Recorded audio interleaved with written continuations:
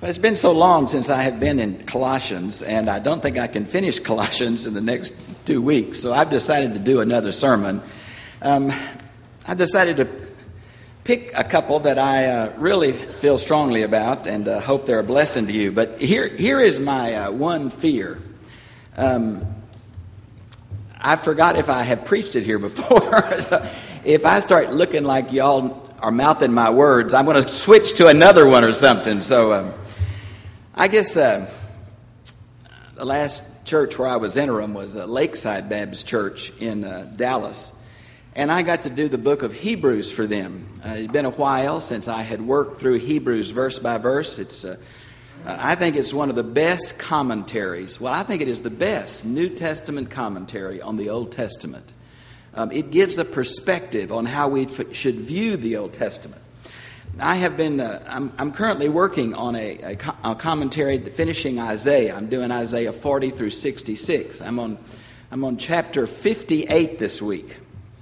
And some of the promises that God makes to Israel in chapter 58 are just astonishing. It's like, as I made a promise not to destroy the world by water through Noah, I'll make it a promise not to take you out of the land anymore, not to let your enemies be defeated.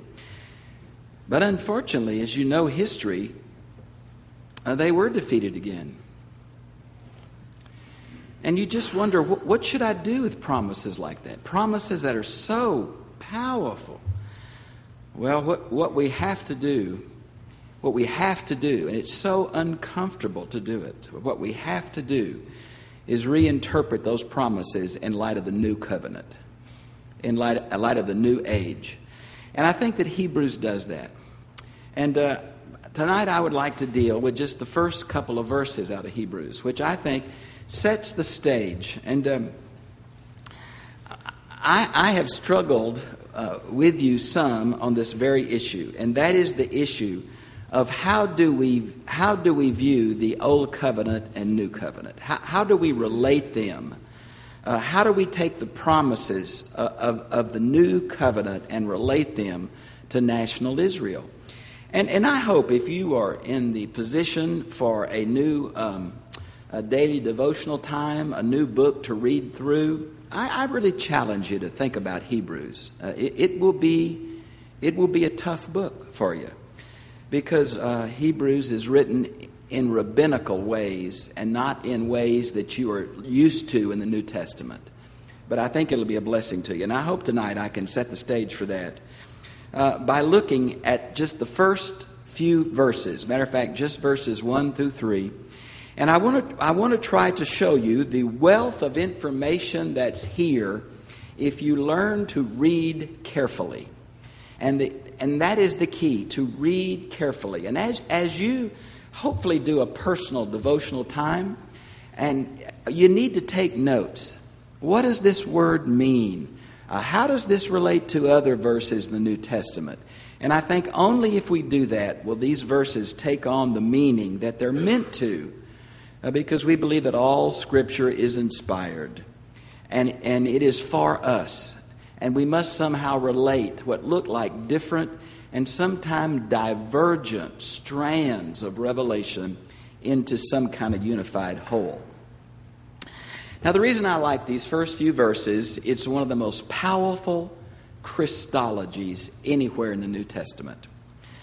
When I hear people say, well, Jesus never claimed to be God, or the early church never worshiped Jesus, and those are claims that you get if you read much in New Testament studies, I'm always reminded of these few selected Christologies that particularly the church must go back to as a touchstone. And we must go back to them again and again, because we stand or fall on the uniqueness and trustworthiness of Jesus of Nazareth.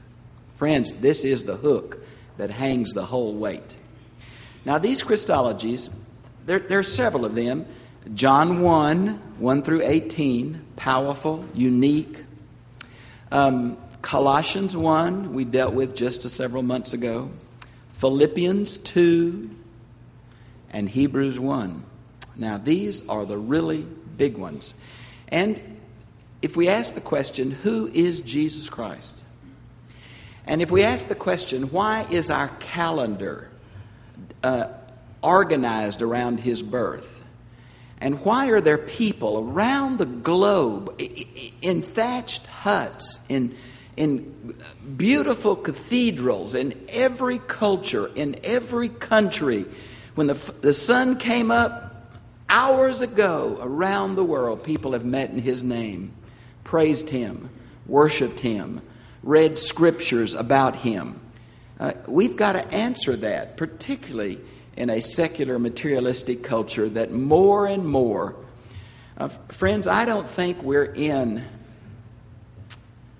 a post-Christian era. I think we're coming into an anti-Christian era. And the reason for it is very plain. Our modern mentality is there are many ways to God. And we stand up and we say, no, sir, there is one way to God. There is one and only one name given under heaven whereby you must be saved. Now, when we say that, we've got to say it in love, but we have to say it in the face of a society that believes there really are no absolutes in any holy scriptures, that want to relegate really any faith to a footnote. Now, if there is a Holy Spirit, first class, since there is a Holy Spirit, we're going to win this battle ultimately. Secularism, just like communistic atheism, cannot last because it gives no hope to the human heart and mind. We're nothing but purposeless, animated, non-valid, non-eternal creatures in a very violent universe. And that just cannot hold peace and hope for humans who know there is something more, something beyond. So I give this to you, and I hope it's a blessing. This particular text, I think, is the text that John Calvin used to write his book on Jesus Christ. Because what John Calvin did is pick the 3 Old Testament anointed offices, prophet, priest, and king, and describe Jesus in those 3 prophetic offices. Now, of course, the word anointed is exactly the word Messiah. And I think this is the text that he used to develop that. It's very obvious. I'll show it to you in just a second. I also think that this text answers 2 of the 3 reasons why Jesus came. Now, if you ask me, why did God come in a human form? What is the purpose of the incarnation? I would give 3 theological New Testament reasons. 2 of them are in this text. Number 1, he came to fully reveal the Father. Now, this text is going to jump up and down on that. To see Jesus is to see God. Number 2, he came to pay a price that fallen humans could not pay for themselves. This is the substitutionary atonement of Isaiah 53, and it's in this text. And third, though not in this text, is still valid. He came to show us what human beings should be, could be, and one day will be. He is the ultimate example of God's will for humankind. Now, though it's not in this text, it is the third of those 3 reasons for the incarnation. Now, I want to take just a moment. I hope there are some different translations here, because King James is the best translation of the first verse of this that I've seen. I use a New American Standard. This is the 1970. I want to read mine. Then I want someone who has King James, someone who has the New International, and if there's any other translation here, I'd like to read just the first couple of phrases of this. This is the New American Standard. God, after he spoke long ago to the fathers, in the prophets, in many portions and in many ways. Now, is there an NIV text here? Would you read NIV for me? In the text, God spoke to the forefathers through the prophets at many times in various ways. Okay. Somebody have another modern translation? Any of them? RSV or NEB or any of them? Somebody have King James? Okay. God, who in so many times in diverse manners spoke to Okay. Now, every one of those translations put God first. Did you notice that? God is not first in this Greek text. Now, the Greek language is an inflected language, which means it does not have to have word order. Now, English is a word order language. You got a subject, you got a verb, you got an object. If you change that, you change the sentence. But in Greek, because the ending tells you what it is, the noun or the verb or the object, if you want to emphasize something, you put it out of normal order. Normally to the very front, we call that fronted, or you save it till the very end after all the other clauses. It is not God that's fronted in this text. It is the little phrase, in bits and pieces. Now look at your Bible again. I would say to you, if we read this the way normal English translations do this, God, that is saying this text is about God revealed. That this is a text on God revealed. This is a text about revelation, but this is not a text on God revealed. This is a text on how does God reveal? And it picks up on the Old Testament because this book is a comparison of the Old Covenant and the New Covenant. So in the Old Testament, God revealed in bits and pieces in the prophets. No one prophet has all the picture. No one prophet has the full plan. No one prophet revealed God completely. Now, the Old Testament is just full of different kind of genres, different kinds of literature that must be interpreted in different ways. And one of the problems of Westerners is we take everything literal and everything right at the surface. And of course, we miss so much truth because we do that. God revealed himself through these beautiful poems. I've often heard people say, and this is a little controversial statement, so don't get too tense with it. If Genesis 1 was in the Psalms, we would have no fight over it. And yet I think Genesis 1 is a poetic, structured creation account. It is wisdom literature. Its purpose is to communicate something in a very quick, very simplistic way so that humans could understand who did it and why they did it. And what we've got caught up on is the how and the when. No. And that's a genre issue. And those beautiful texts on creation, Psalm 104, perfect example of a wisdom literature poem on creation. There are so many of those poems. God spoke in wonderful ways, like through Jonah, through a personal account, through a person's history. And then, I always get tickled. Ezekiel, holy moly, what a strange dude that is. I mean, he did things. Ezekiel's the kind of guy, you would like to hear him speak, but you would not invite him home for lunch. I mean, he is that kind of weird. All these people brought an aspect of truth. In their day, they brought truth, but they only brought it in bits and pieces and in portions. But something brand new has happened in the New Testament. In the New Testament, God has fully and completely, and I would add finally, perfectly revealed himself in a person.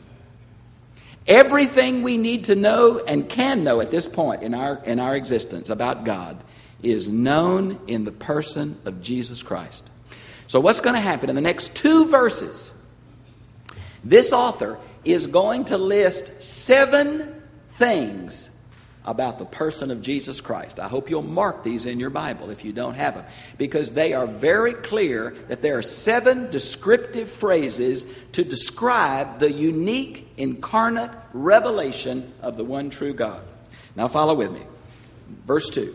In these last days, now for me, the last days have been, wherever in the New Testament we talk about the last days, the end, from the time of the incarnation to the time of the second coming, the 2 comings, is, I think, what the New Testament talks about, the last days, the end times.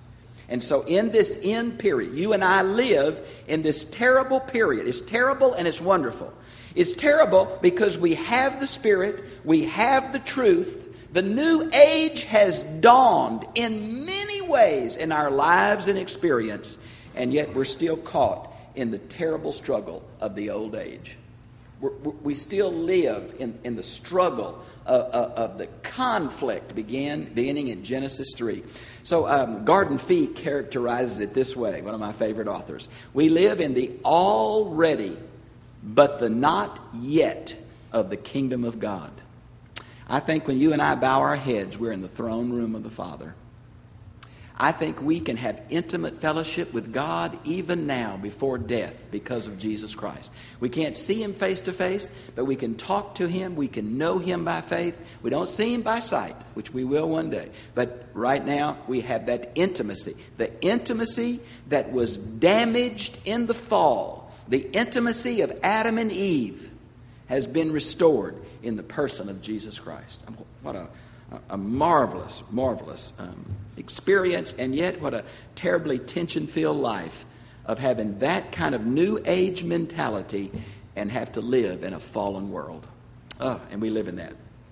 In these last days, He has spoken to us. And I want to watch your translations here. I'm in verse 2. I think it's a terrible mistranslation of the NIV, and I bet it's a mistranslation in yours. Now, you've just got to say, well, who's that fool telling me my Bible is translated wrong? Well, now, friends, I'm going to give you the evidence, and you got to look it up. I mean, you can't just write me off because you haven't heard it before. You got to check what I say.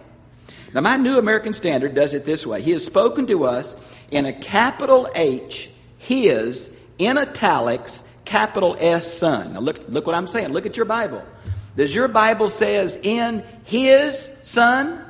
Or does it say in the Son? Does your Bible have a capital Son? That's the question I'm asking you.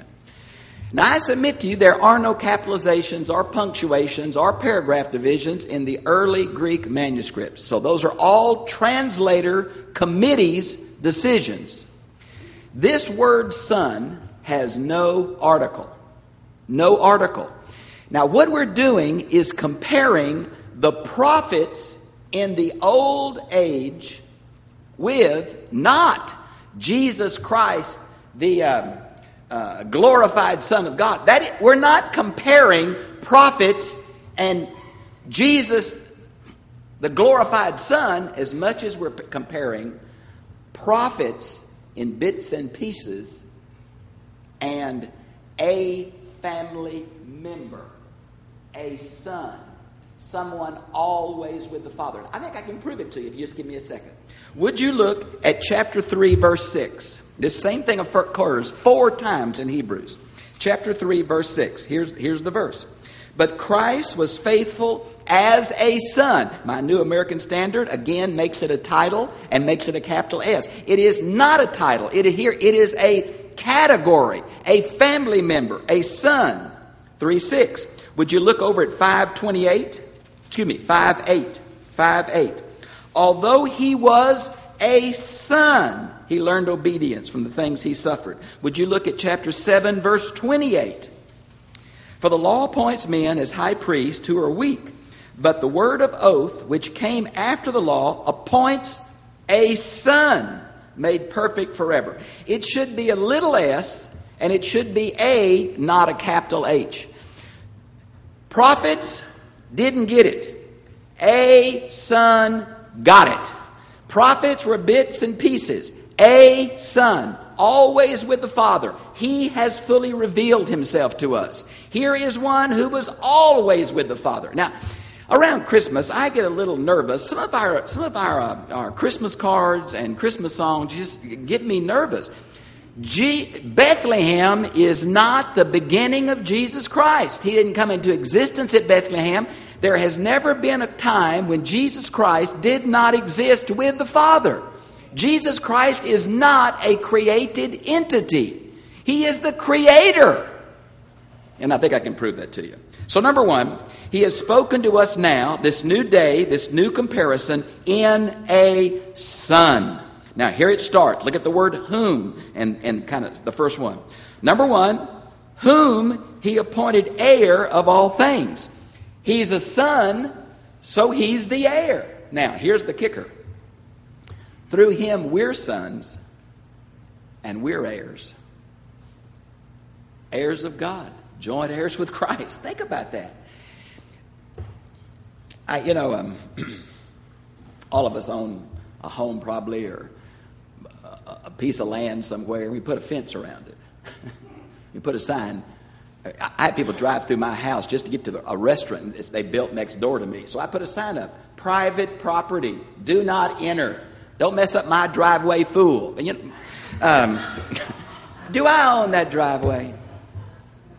Do I own that house? I mean, really, in 100 years, is anybody going to know a guy named Bob lived in that house? Absolutely not. We put fences up, and friends, we own everything in Jesus Christ. Hallelujah. Don't be looking for bigger and better. You are a joint heir of the universe, my friend. If you want a moon on Saturn, you probably will get it. Get over it. We don't need things in this realm. I know in our political structure that ownership and private property is a good thing. I'm not hitting that. But you ought to know that you are far beyond ownership and private property. Jesus is the heir because he's the son, and we're joint heirs with him. Number 2, and this is what some people really get kind of surprised about. Through whom he made the world. I submit to you based on this and other texts, and I am not going to give them to you. Now, if you don't have a reference Bible, you ought to get one. If you want to see where else the New Testament says this, you look it up when you get home. Amen? If you say, I don't know how, it's time you learned. Every one of these verses has a marginal note that tells you where the same word or the same thought is used somewhere else. Here, I'll submit this to you. It was not God the Father that spoke in Genesis 1. It is not God the Father that knelt down in the clay of the Tigris Euphrates and formed man out of the red clay, breathed into him the breath of life. The New Testament says that Jesus was God's agent in creation. It is Jesus that made the worlds. It is Jesus. There are several other texts in the New Testament that say that very. As Jesus is the Father's agent in creation, he will be the Father's agent in redemption and the Father's agent in judgment. Number 3, verse 3. He is the radiance of his glory. Now, I must admit to you, I do not use the word radiance very often. Do you? Even in Scrabble, I don't use radiance. I mean, that's just not a word I use. King James has the word effulgence. Now, I don't think I've ever used the word effulgence. Have you? You're effulgent, are you? Well, get over it. Take something. Penicillin may help. I don't know. What are we talking about? Jesus is not the moon that reflects the light of the sun. Jesus is the very particles of light that emit from the sun. He is not the reflection of anything. He is the full-bodied existence of the Father. He is the radiance of his glory. It's hard for us to think about that, but everything the Father is, the Son is what this is trying to say. Number 4, and I just love this one. He is the exact representation of his nature. Now, there are 2 Greek words used for this word exact representation. There's one that's used in 2 Corinthians 4:4, Colossians 1:15. It's the word image. He is the image of God. This is the word icon. Now, you know that our Roman Catholic friends have used that word for the statues of biblical people and saints that are often in their services that remind them of what the biblical story or whatever. So it means a representation of, a picture of, a model of. But this is not the word icon. This is the stronger word. This is the word character. Now, this is the word, in the ancient world, if you wanted to show something belonged to you, there would be a hot wax, and you would put the family signet ring in that wax. Sometimes it would seal something. Sometimes it would just show who it belonged to, the ownership. That wax is the exact representation of the image of that signet ring. Now, what does this mean to us? Being an Old Testament professor, there are some texts that scare me to death in the Old Testament. God comes across pretty angry, pretty vindictive, and destructive in some text. We think that there are some really bad texts in the Quran that back up the view of jihad. Well, friends, where do you think those bad texts like that came from? Much of the Quran is based on the Old Testament. And I want to tell you, when the Old Testament God says to the Israelites, everything in Jericho that breathes dies. Men, women, children, ducks, turkeys, if it breathes, it dies. That's pretty scary. I remember Uzzah, when they're bringing the cart back, and they shouldn't have brought the ark in a cart. It's supposed to be carried by a priest. The cart almost tips over, and Uzzah stops the ark from falling out. God takes his life for touching that ark. David is furious. It scares me too. Here's somebody trying to help, touches the wrong thing in the wrong way, and he's out of here. How do I know what God is like? Is he the hanging judge of the universe? Is he just after get you? Is he just the disciplinarian? What is God like? When we see Jesus Christ loving people who the society did not love, loving the powerless, loving women, loving children, loving lepers, loving those who he felt compassion for, widows with dead sons, and all the rest, we perfectly see the mind and heart of God the Father. Jesus is the full and complete representation of God the Father. When we see the compassion and love of Jesus, we can trust this is the compassion and love of God the Father. Hallelujah. What is God like? He is exactly like Jesus Christ. Man, that takes a load off. I can snuggle up to a God like Jesus. I'm a little nervous about this Old Testament. Of course, it's just cultural in the Old Testament. That's what they did to everybody. So you just got to know that culture and not try to project the things that happened there into our era. The next one, I think it's also powerful. He upholds all things by the word of his power. Now I want to talk just a minute about, and this you got to go back to Genesis. And I just got out of Isaiah 55:11. My word does not go out from me without accomplishing it. Genesis 1, creation comes by the spoken word. If I get to heaven and God says, that isn't the way I really did it, I'm not leaving. Now we call this fiat, that he spoke and out of nothing things came. Fiat, ex nihilo, those are the Latin words we use. Creation, spoken out of nothing. I am quite content at this point in my fog, at this point in my lack of full understanding, to say God created by the spoken word. And that becomes a Hebrew idiom for the power of God. God speaks, you can bake it to the bank. How many times Isaiah said, I have spoken, the prophet says. That settles that. That's going to be done. My word does not go out from me void. You think it's by accident that Jesus in John 1:1, in the beginning was the Word? In the Hebrew thought, there is a power. The word here is not only the word of creation, but the word of sustaining. This is the God that sustains. This is the God of providence. This is the God that the rain falls on the just and the unjust. This is the God where the earth keeps rotating, the seasons keep coming. You can depend on it. A scientific model developed in the Western world, not the Eastern, because of texts like this. There's a regularity in nature. Why? Because God not only created, He preserves it. He sustains it. He is the one that keeps it together. And we would say for the purpose of evangelism and fellowship. So He is the sustainer. Look at the next one. Number 6. When He had made purification of sins. Now, this is kind of these first few have been somewhat cosmic in their orientation. Very much like Colossians 1. Cosmic Christ. He is the creator. He is the eternal Son. He is the sustainer. All of that has cosmic ramifications. But number 6 is what I would call this is the sacrificial model for helping humans in their sin. This is the idea. It's said so well by John the Baptist, John 1:29, talking to Peter and Andrew when he said, behold, speaking of Jesus, behold the Lamb of God that takes away the sin of the world. Now, this is the idea of substitutionary atonement. This is the Isaiah 53. This is the idea that particularly the Day of Atonement is the best Old Testament sacrificial model, I think. The other sacrifices but the Day of Atonement is best. Here's these 2 poor goats. One's going to be ran away, chased off. It removes the sin from the camp. The other's going to die on the altar. Sin takes a life. God in His mercy allowed the sinless one to take the guilt and sin of all human beings. It's Hebrew corporality. And so here is Jesus as the high priest. Here, and Hebrews has a very strange way.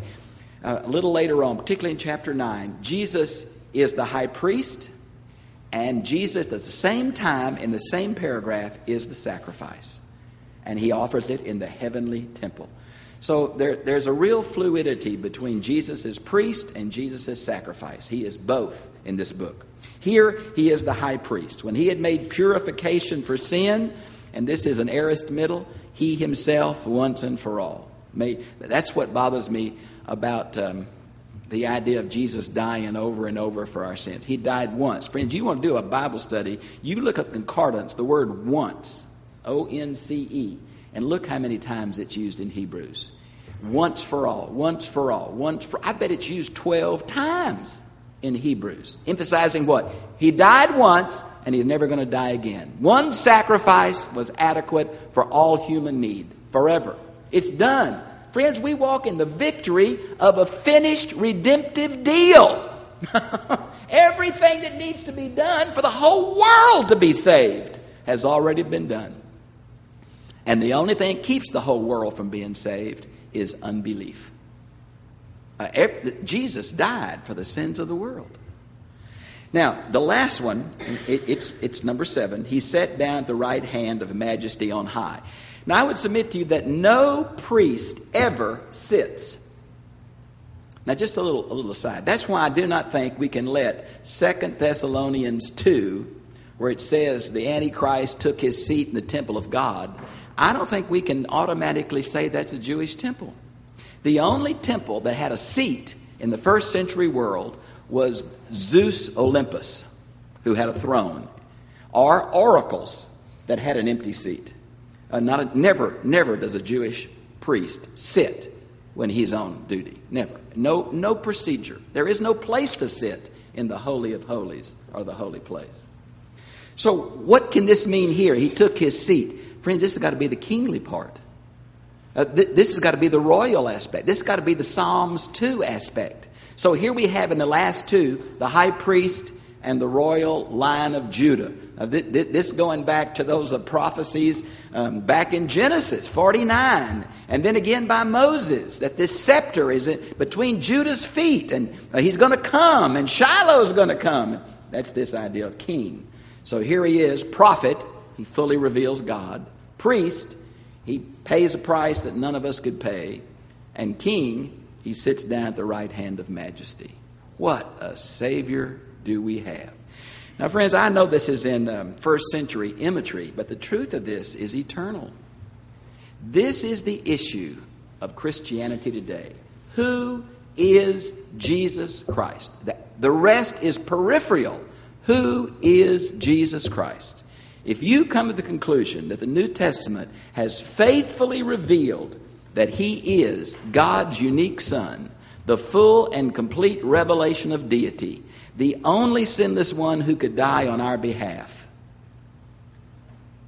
then Christianity is true. If he is not, it's just another ism. Just another superstitious ism. Now, I think at some point, all of us must pay the price to do a personal study of who is Jesus Christ. I commend that personal study to you. May we pray.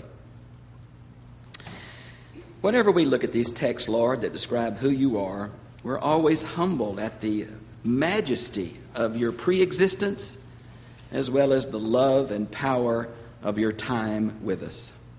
We look forward, whatever the future may hold, whatever heaven may be like, we look forward to a time that we can be with you and know you at even a more intimate level than we do now. But thank you, by faith, we can know you and trust you. And we can have a sense of peace, even in a world like ours, even in a world where many Christians pay the ultimate price for their faith. We thank you, Lord, for this peace, this God-given peace, this God-given assurance that the Bible is true and that you really